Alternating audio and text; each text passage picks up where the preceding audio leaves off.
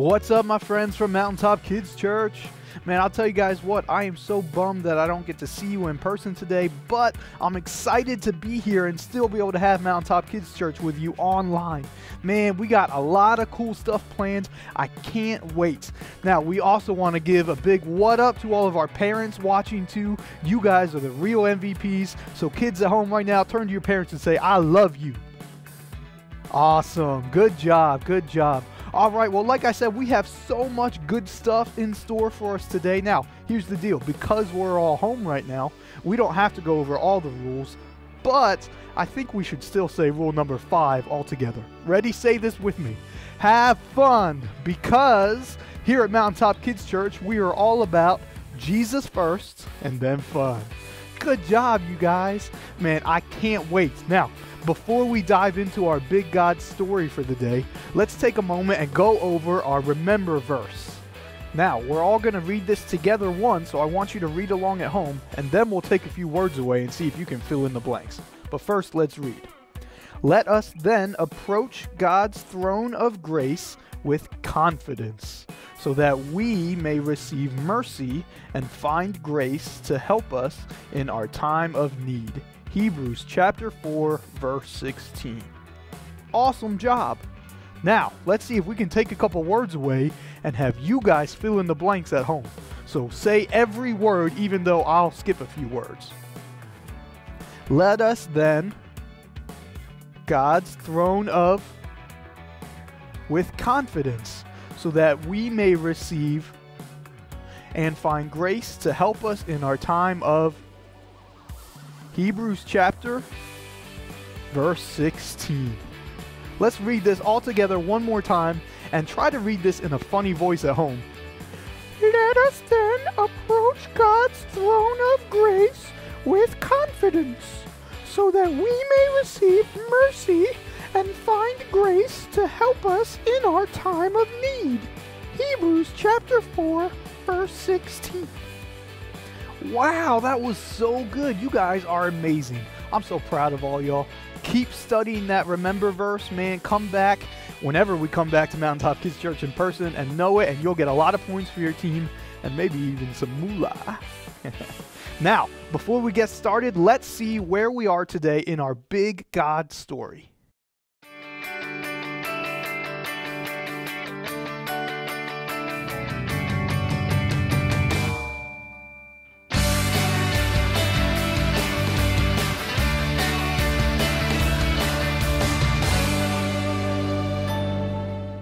Last week in our big God story, we started talking about Jesus' ministry. Remember, there was a paralyzed man who just knew that Jesus could heal him and set him free. However, Jesus was speaking inside of a house, and the house was so crowded, the Bible says, that this man couldn't even get in the house to see Jesus.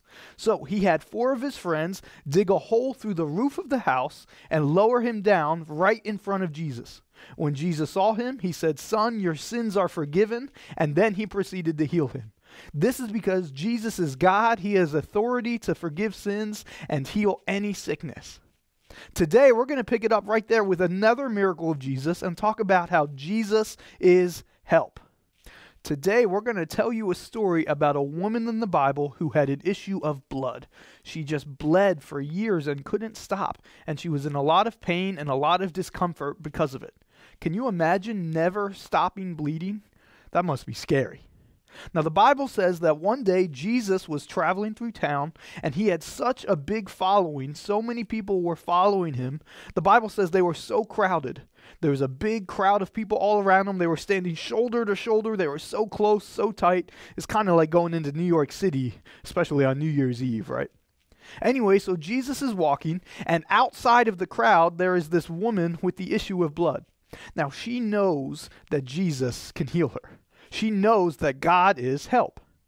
But she also knows it's going to be hard to get in through the crowd and have Jesus lay hands on her to heal her. So she fights and she pushes and she crawls through, right? She's squeezing through people, crawling through people. She can just barely see Jesus through the crowd. She reaches out, and the Bible says she grabs the hem of his garment. In other words, just the very corner of his robe, his cloak.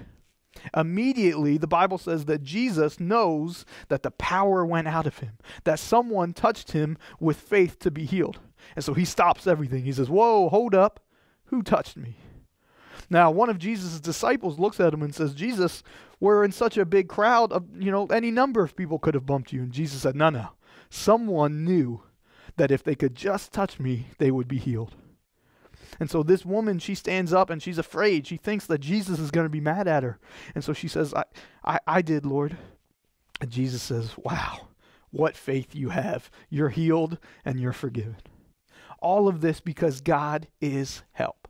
See, even in this tough time with this coronavirus and this quarantine, we have to know that God is our help. And we have to be willing to push through the crowd and every distraction, even in our quarantine right now, and just get to God with faith that he's going to help us get through it. Let's say our ponder point together one more time. God is help. Now, before we close, parents, we have a special message for you. We've included in this post handouts for you to go over a special way of reading the Bible with your kids. This is called the SOAP method. Now, on the paper, we used as an example our remember verse, Hebrews chapter 4, verse 16. And we're going to take you through this real quick so you know how to do it with your kids at home. Each letter in SOAP stands for a specific step in this method. The S stands for Scripture, so read out the verse or the passage of Scriptures together. The O stands for observation. This is where you want to pick out one or two words or maybe even a phrase or sentence that really stands out to you. In our example of Hebrews chapter 4, verse 16, we picked out the phrase, throne of grace. The A stands for application.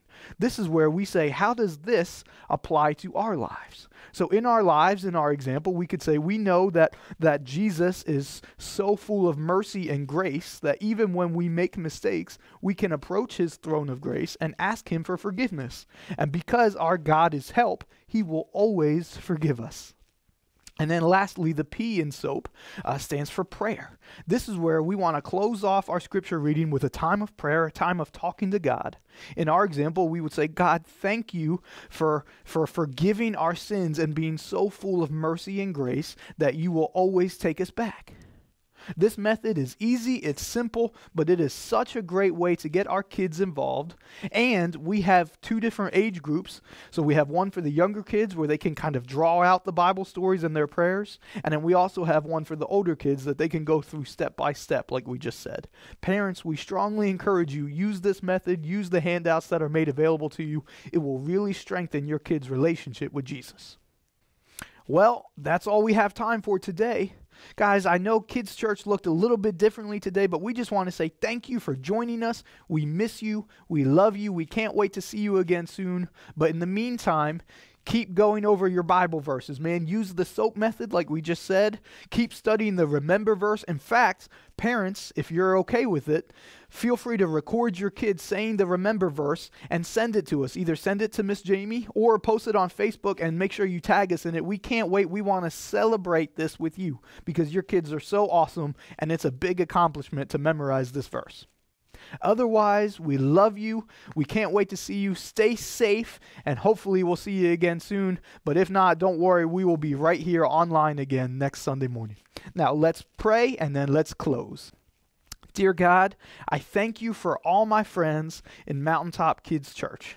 God, I pray during these scary times that you would give us all peace, that you would protect us, that you would keep us safe. And God, I pray that you would bless these kids and all of our amazing parents, Lord, that you would show us that you love us and that you would really be our help in time of need. We thank you and praise you in Jesus' name. And everybody said, amen. All right, we love you guys. We'll see you next week.